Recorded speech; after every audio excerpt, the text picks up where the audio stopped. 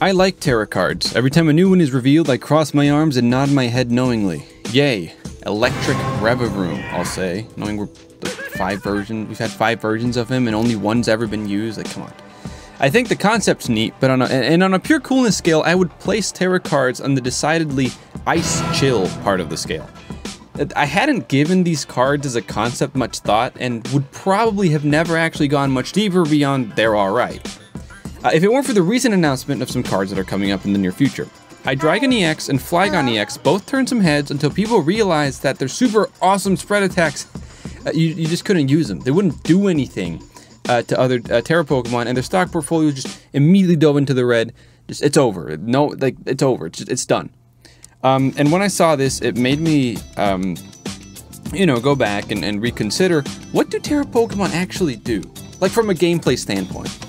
So I hit the books and, you know, tried to determine if Tera cards as a rule box are actually, like, any good, or, you know, at the very least, like, at least interesting. Here's a few facts that you should understand. Tera Pokemon are all 2 prizers. They're all EXs, and they have a custom rule box which states, as long as this Pokemon is on your bench, prevent all damage done to this Pokemon from attacks, both yours and your opponent's. Although the main purpose of Terastalization in the video game is to shift the Pokemon's type or increase the power of one of its usual typings, the card game's first Tera Pokemon did not change types at all. And with all of the Tera cards released in the first 2 Scarlet and Violet expansions, they just retained their normal typings. They were just the same. They effectively just had the bench protection. The streak ended with Obsidian Flames, and most of the cards released since then have altered types. And the website calls these like type-shifted Teras, but the game doesn't care about that, so... When a Tera Pokemon card does change its type, it will keep the energy requirement that the Pokemon would have used normally. So for example, the iconic Dark-type Charizard still needs fire energy to attack. This is arguably a downside to using one of these Pokemon, because energy acceleration usually only works, or not usually, often only works on Pokemon that are the same type as the energy that it is accelerating. However, there are some cases where the new typing may be useful, as the card's unusual typing could allow for them to be searched by or activate cards they wouldn't normally be able to use. Unfortunately, this mismatch it's almost never beneficial, and the Pokemon would probably be better off committing to one type or another, as there are virtually no cards that actually want a mismatch between a Pokemon's type and its attack cost. There's a subcategory of Tera Pokemon that aren't labeled as such, and these are Stellar Pokemon. So these are meant to represent the same mechanic from the games, but in the games, these Pokemon have no weakness, which the card game decides to ignore. And instead, they have attacks that require at least 3 different energy types to use, and these attacks they're pretty good. There are a handful of acceleration options that have been added to help these Pokemon, but there is a major problem. They aren't exclusive to these energy-hungry cards, which means you can use them for non-stellar Teras, or even just non-Tera cards in general who don't have absurd energy costs and now could just basically set up for way less effort. The unique moves, which they're named after gemstones in case you're curious. You ever wonder what the hell a laminar is? They're based on gemstones. These attacks are really good. And sometimes, like, some of them are really cool, like, and actually, you know, like, insane. But in a format where every deck has, you know, just a freak of the week just lunging across the table to just attack you as soon as it's possible, these moves they just take up too much effort. Like, and the effects of the moves themselves, while cool, usually aren't worth the price. And they can't beat all of those cards whose one attack is like, oh yeah, if you meet this requirement, you do 5 gazillion damage and just destroy everything on the other side of the field. Alright. It's a bad look when only one of the first batch of Stellar Teras sees any use, and it doesn't even use its special attack most of the time. It usually just uses the attack that needs a single double colorless attachment. Like, come on, man. You know, it's still early in the Stellar Cards life cycle. I'm sure we'll get a million more and a bunch of support for them. It's hard to tell where we're going to go with this, but, you know, we'll see if how they do in the future. It's too early to tell, but anyway, moving on. Cards don't exist in a vacuum, and it would be unfair to write off Teras without looking at the tools they bring with them. There's a handful of cards that interact specifically and exclusively with Tera Pokemon, and some of these actually do enable some cool stuff. Like, you know, there's some cool stuff in there, but they don't necessarily do anything that could like only be done with Teras. We've already started to see the anti-Tera cards, but the archetype is, you know, usually made better by these tools.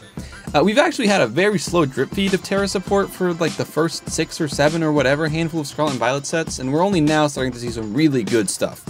Previous cards with labels changed the way the game was played intrinsically.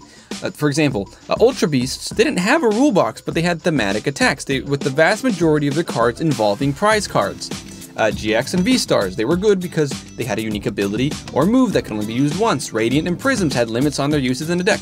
All of these changed the dynamic of the game with their unique functions and interactions with cards that specifically worked with them.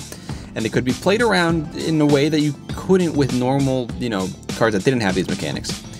Tera Pokemon could have their attacks or abilities placed on any other card, and it would be hard to tell that they were from a Tera card. Which leaves the only unique mechanic that Tera Pokemon bring with them to the forefront, and it's one that I think may just straight up be detrimental to the game as a whole. The only thing that Tera Pokemon do, no matter what, is block damage to themselves while on the bench, using their previously mentioned rule box. This is a very weird decision, and it doesn't really have anything to do with the mechanics from the games. If anybody watching this video knows why that is, what the bench protection is supposed to represent, let me know, because I have no idea. The problem with bench protection as a rule box, or at least bench protection that only works on itself, is that since it's always on a 2-prizer that will always have like a decent amount of health, it was never at risk of being sniped while in the back. And because of this, nobody has ever sleeved up a Tera Pokemon and gone, oh man, I want to use this card because it's protected while it's on the bench. No one does that. If you have vulnerable pieces in your bench, then you want to get something that protects the whole bench. You know, we've got a bunch of cards to do that, but since your Tera Pokemon only protect themselves, if you've set up a whole bench barrier and you also have a Tera card, it's redundant. It's not double protected, it's just redundant. Also, since Tera Pokemon are never support-based, they are all attackers, with 2 exceptions, and one of them doesn't count. You shouldn't really have your Teras on the bench, like, at all. Which is weird that they have the barrier. Like, this means that a good chunk of cards in the game are just randomly protected from any spread or snipe builds.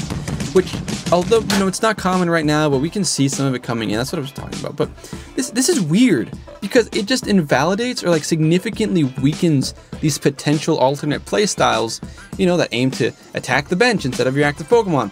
But instead of being a check or a counter to these options that is played deliberately, it instead makes these potentially fun cards just not work, like in a handful of matchups for just seemingly no reason. You know, because the game obviously has skewed matchups. You've got your typings, your single and double prizes, your tank decks, your uncapped damage decks, the evolution decks, the basic decks. There's all of these things that can make the matchup favorable for one side. And these are usually because of the inherent way that these decks work. A rule box that simply says nuh-uh with no counterplay, because you can't bypass rule box effects right now. It excludes these cards seemingly on accident. Like, what was the point of this?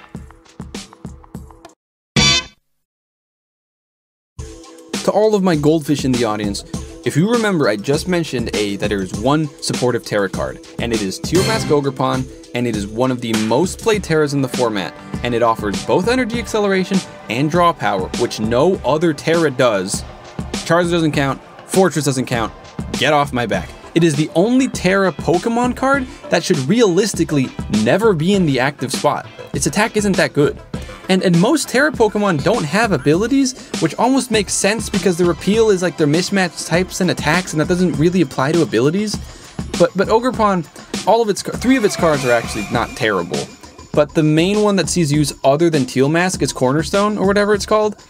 And that's because of an ability. It doesn't care about the Tera. Theoretically, this one's fine. Like, I guess it's immune from the bench, and it's immune when it's in the active, I guess.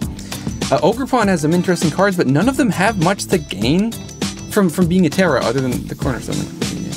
Teal Mask Ogerpon is in a bizarre situation since it's the only supportive Tera that's actually good, which makes it even stranger that these cards are designed to both want to be in the active spot to attack, while also wanting to be on the bench to use their bench barrier. Like, which is it?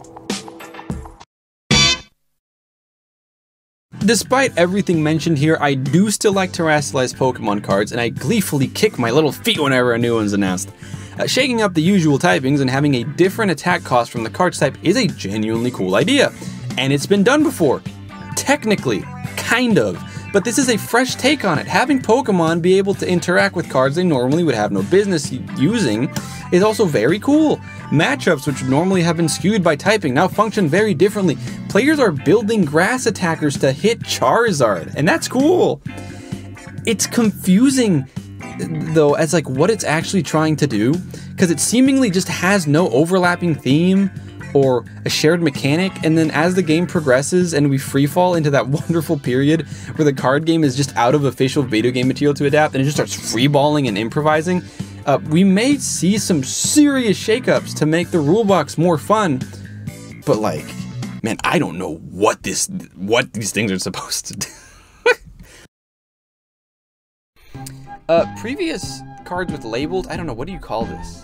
I don't know. I keep seeing different names, like labels. Previous labeled cards, that's not right. Type as the energy that it is accelerating. So Dark Patch, oops, I shouldn't read this. Oops. It's a bad look, you know, when like one of the first, or the only thing that Tera Pokemon, oh no, I shouldn't read that. It is the only Terramon that I don't like that. Teal Mask Ogerpon is in a bizarre situation as the only supportive Tera, and it's a really good one.